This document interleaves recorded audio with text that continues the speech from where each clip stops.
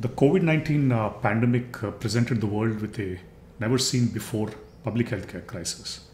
And the Indian pharmaceutical industry worked in an integrated manner with the government and all other stakeholders to ensure continuity in supply of high quality medicines in the midst of a nationwide lockdown to help curb the spread of COVID-19 cases during the first wave. The second wave of the virus had dramatically increased the demand of some of the COVID-19 medicine supplies initially.